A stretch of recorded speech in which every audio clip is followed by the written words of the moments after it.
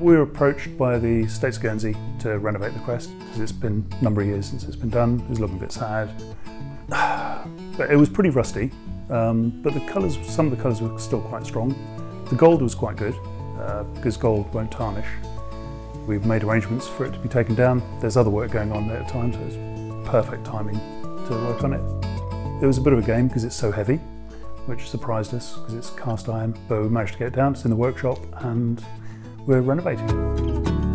The gold leaf is 23 carat. 23 carat gold. It's, you know, it's a real craft to be able to use that kind of material. How rare is it to have those skills in Guernsey? There's not many of us left. I mean, it's traditional sign writing skills, which is how I trained, sort of started back in the 70s, a proper apprenticeship.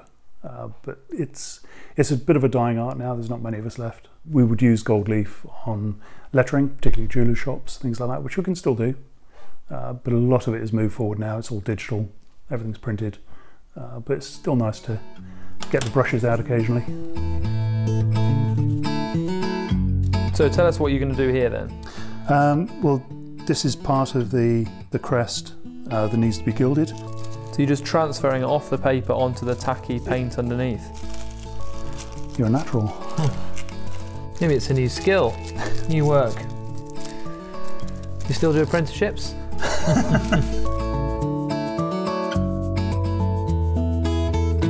How much pleasure do you personally get from working on something like this? Oh, it's fantastic. I love it. It's yeah, bring out the old skills that not many people use anymore, and the fact that I think I get pleasure because you can't, or not many people do it, and people take a real interest. In the years to come, when you walk past the States building, when that's back up on the wall, how will you feel looking up at it, knowing that you perhaps are the last person for 50 years to see it up close and personal? Oh, I do get a kick. Yeah, I do get a kick out of it. I mean, there's some of the old signs I've done are still around from 30, 40 years ago.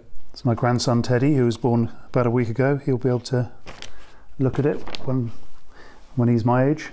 Dave's work fits into the long history of the Royal Court building, which wasn't constructed until the late 1700s, and the first States meeting here wasn't until January 1803. If you look at some of these early pictures of the States building, this one from 1830, there is no royal crest where it is now, only the stone carving at the top of the building. So too in the Victorian era, no cast iron royal crest there above the door. In fact, it's not until much later, in 1960, that the Royal Arms was removed from Belvoir House on Glattoney Esplanade, refurbished and added to the Royal Court building here in St Peter Port. So really, Dave is one of just a handful of people ever to get the chance to work on this bailiwick artefact.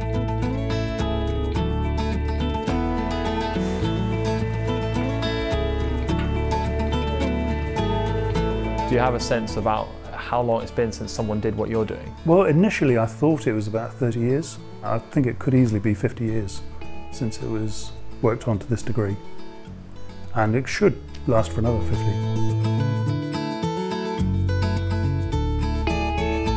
Delighted with the way it looks. Absolutely fantastic compared to the state it was in when we took it down.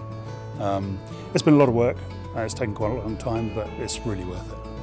You do get a little bit blasé about some of the jobs we do, but I have to say yeah, to do that is really special. You know, it's such an important building for Guernsey and it's so prominent and it looks so much better than it did before, so we're really pleased.